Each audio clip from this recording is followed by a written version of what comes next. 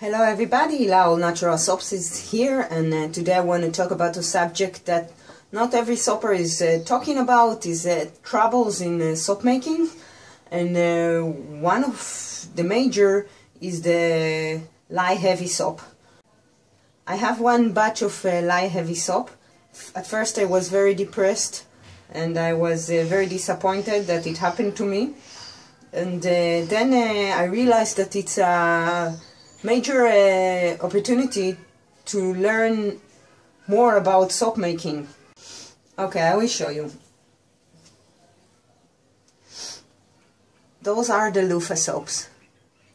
At the beginnings they were clean, and the first days just light signs of soda ash. So I didn't suspect something is wrong.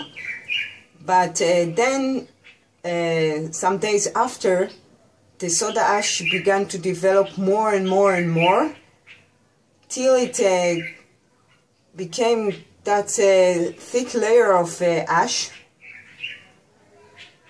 So I let them cure a little bit, and I tried to remove the ash, but I couldn't, even if I washed them in water. So I decided to take a pH test, and the pH test was absolutely okay. But something inside of me, in my intuition, I felt that after I've done so many batches of soaps, that this is not a regular soda ash, that something is wrong with this soap. So I decided to sacrifice my hands before the body of my clients, and that is the way that it should be. And after I wash my hand with one of the soaps, immediately my hand got very, very dry, extremely dry. It was burning. Even 3 days after, it was still burning. So this way I knew that no doubt that this batch is a lye heavy soap. I cut the soap, and inside the soap it looks very, very good. You know what? I will show you.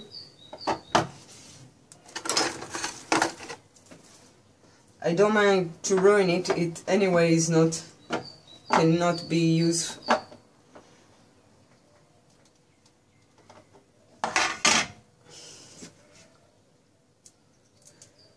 You see?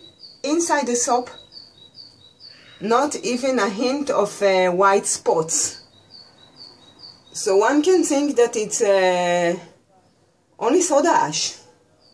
The smell is fantastic. The look is fantastic. The touch is fantastic.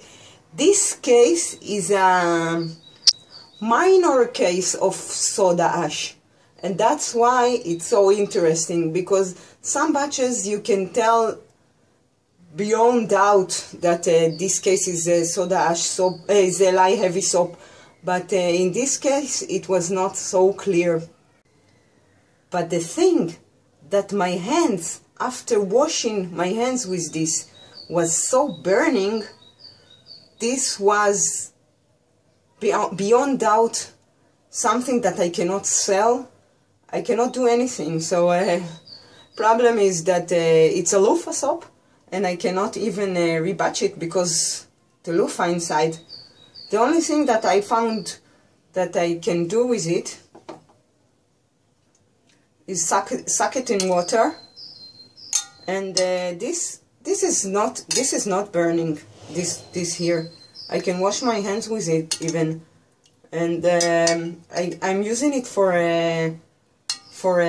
delicate laundry that I'm doing by hand, and for washing my hands, because it's not a very lye heavy soap. It's okay like this, and the pH test is also okay. If you have any other ideas what can I do with this batch, not to throw it to the garbage, I will be glad if you leave a comment below. We should learn to tell the difference between soda ash and lye heavy soap. See this soap? You see the ash? This is soda ash. It's a very delicate on the top ash. Everything is okay with this soap. You can see, you can feel it's okay. Also this one, the Dead Sea Mud soap, always tend to have ash. By the way, some soaps I don't even bother to clean them because it looks like mountain with snow. It's very nice. Here, this one also, the Forest Man soap. See, it's a very delicate ash. Everything inside the soap is okay, no white spots, only on the top, and if I try to remove it I can. See the difference? See, this is a thick layer of ash. Now the thing I want to tell you, I have a message to tell you, you soppers all over the world. If you suspect there's something wrong with your soap, with your batch of soap that you made, go with your feelings, check it, wash yourself with it first. Don't sell it till you be 100% sure that everything is okay. Because pH test is not always an indication. If you want to ruin your business, sell to clients like heavy soaps. This will ruin your business completely, for sure.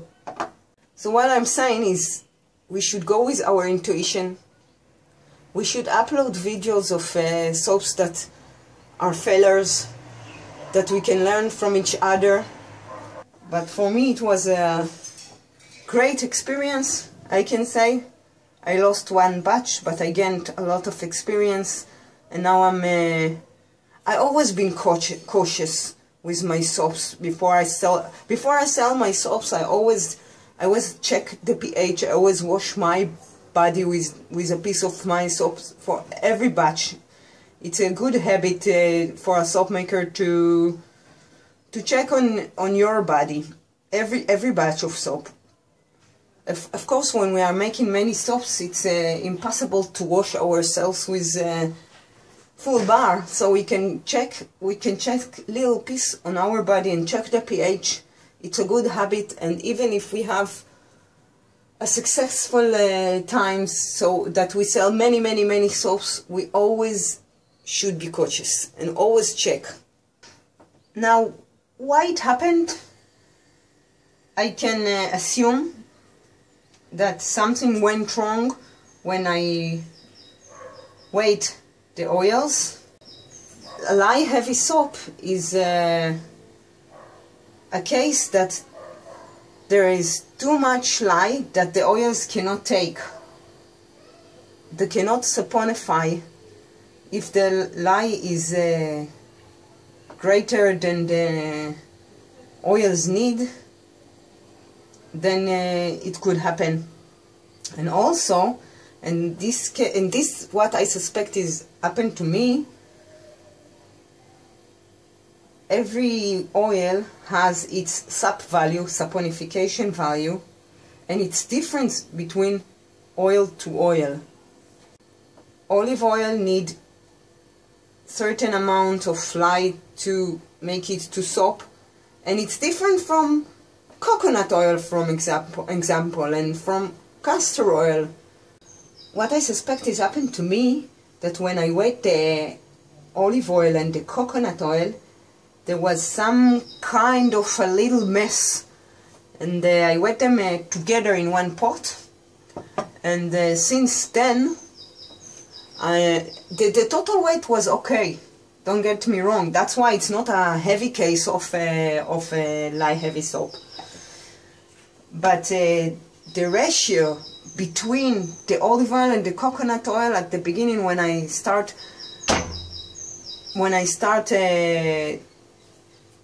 to measure the oils, this I think went wrong. And since then I'm taking the weight of every oil separately. It's better like this, and then I gather them together. I think in this way you can be 100% sure that everything is okay.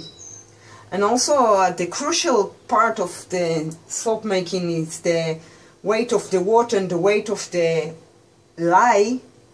I'm always taking the weight of the lye and the water twice.